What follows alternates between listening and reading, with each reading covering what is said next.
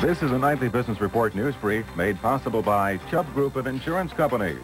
For over 100 years, providing business and personal insurance worldwide through independent agents and brokers.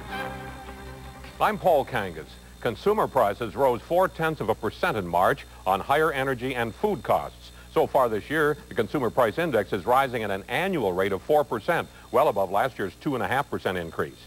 Meanwhile, March retail sales were up a stagnant 0.1%, hurt by bad weather. On Wall Street, strong bond prices triggered a rally in stocks, with the Dow Industrial Average closing up 45.5 points.